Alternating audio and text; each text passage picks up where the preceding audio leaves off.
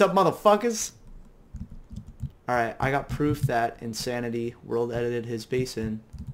Now, this is his old base. If I do fmap, this is where his original base was when he first joined Founders. Now, doing the math, there's about 200,000 pieces of obsidian in here before we start mining it out.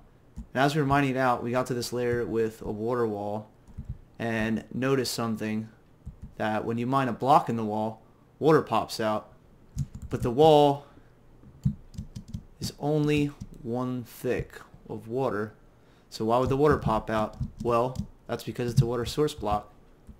Essentially, when you make a fucking wall, you put your water sources at the top and they flow down, so it's flowing water. So when you break the wall, it doesn't come out because it's not a source. So the fact that every single one of these fucking blocks on this wall is water, it's a water source because they all pop out like that.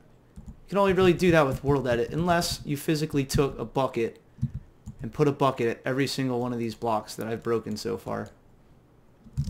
It's the only possible way to do it. And you think Insanity did that? 200,000 blocks? I don't think so.